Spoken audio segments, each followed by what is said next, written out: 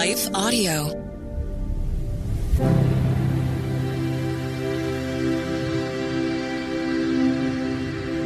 Hello. Thank you for listening to Your Daily Bible Verse, the podcast that examines one verse each day to learn more about God and His will for us.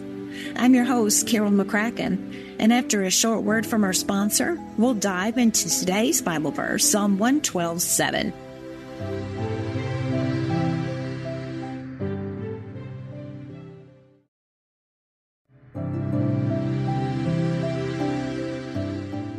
Today's Bible verse is Psalm 112:7. They will have no fear of bad news. Their hearts are secure. They will have no fear. I really don't like surprises. It's probably because they aren't usually good. I was triggered today by receiving a bill from the IRS. Let me just say that anything with IRS on it automatically makes my stomach clench. Why? I really don't know. I've never been in trouble and always pay what I owe. There's no problem with that for me. However, let's be clear. I'd rather receive a refund. I live on a budget. I'm a minister and a wedding planner, working both jobs to make ends meet. I don't have bunches of extra money lying around, so I try to be prudent. But I just got a bill from my tax year of 2021. Do they not have enough staff that I'm just now getting the bill? Oops, gotta watch that trigger. My humanity's trying to get out. There's an increase in this tax bill, an increase in credit for tax withheld, and a decrease in credit and interest, with $535.99 apparently due by April 15th. So I sent an SOS to my accountant, who manages the crazy situation in my two jobs. And I wait. Then I realized I needed to stop the anxious thoughts somehow, and I wasn't doing a very good job of it. We've all been there, haven't we? There was a time in my life when I would have gone into a tailspin, but I noticed I wasn't. Something was working. So I took a breath and consciously tried to direct my thoughts to something more productive. First, I began to think about my prayer partner who frequently mentioned God will provide. Whether it was answers, next steps, or monetary resources, God would provide them, and it wasn't up to her to fix everything. I highly recommend having a godly friend who gives good advice and prays for you. And then I got today's verse. It comes from a psalm. The term psalm referred initially to a stringed instrument and then to songs. Tehillim is the Hebrew word that means prayers. The book of Psalms is a collection of many prayers and songs that pretty much sum up every kind of emotions one can have. And they recognize who God is and what He does. Psalm 112 speaks about the godly. How does someone get to where they have no fear of bad news? They trust in God and who He is. It gets back to verse 1 in the psalm.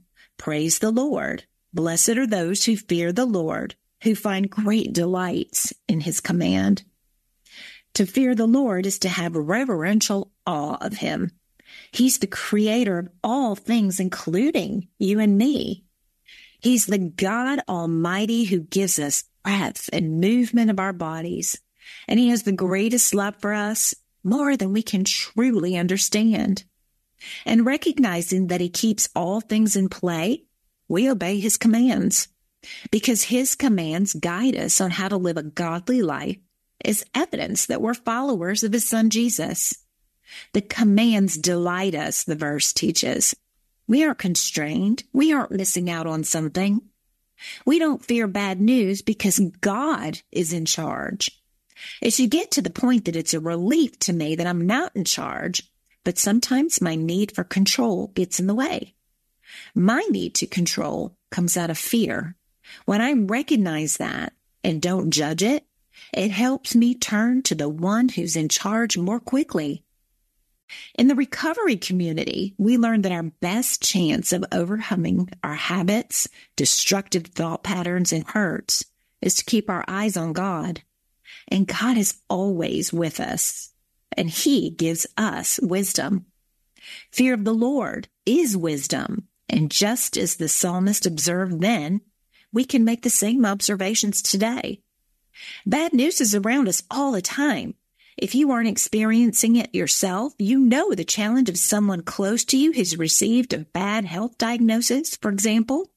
Just reading the headlines of our news this morning, there were shootings, stabbings, drug busts, wrecks, and bad city management causing housing and utility problems.